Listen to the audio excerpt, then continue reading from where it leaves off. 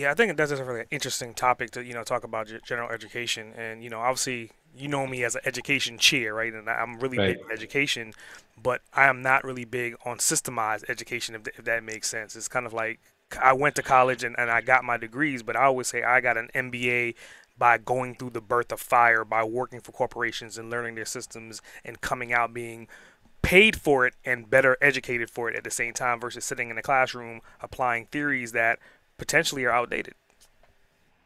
Yeah, a lot of these young kids coming out of school today, my kids included. I've got 14, 15, and 17-year-old, and I, the path is just so undefined. And if they know exactly what they want to do and the path it takes to get there, and college is in that path, then I'm all for it. But if it's if they, my son right now is talking about being a welder, and then even taking it further, wants to be an underwater welder, Nice. and he thinks that's really cool. So what we're doing is we sit down and look at what does the path look like for that position, and a traditional 4-year college is probably not the way to go for that career path. So we've taken a look at 3 or 4 different paths that he can take, and if he chooses not to go to college and take that career path, I will support him 100% because I have so many friends that have gone to college and gotten their master's degree in whatever it is their major is, and then they don't ever work a single day in that field. It's like a lot of people go to get an education just to have the piece of paper and then go do something that they really want to do. If people would learn early on to focus on what it is that you really want to do, and then take a few steps backwards and say, okay, how do I achieve that? Yeah. Why go to school for this? Like in your case, right?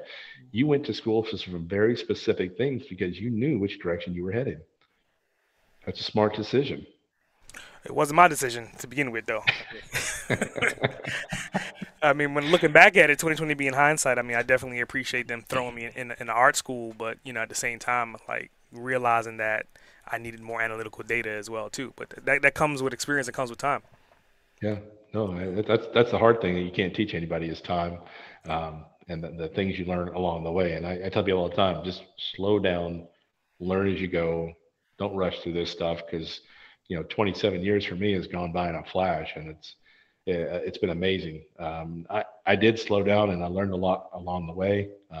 I feel like I have a little bit to give back now, and I think that's why I love doing this so much because I get to educate people and help people. And with the networking group as well, I've helped a few people inside the SCN network with a few things in their companies. And I enjoy doing that. When someone calls me out of the blue and says, hey, can I ask you a question? I need help with this. I'm like, yeah, cancel the rest of my day and talk to you.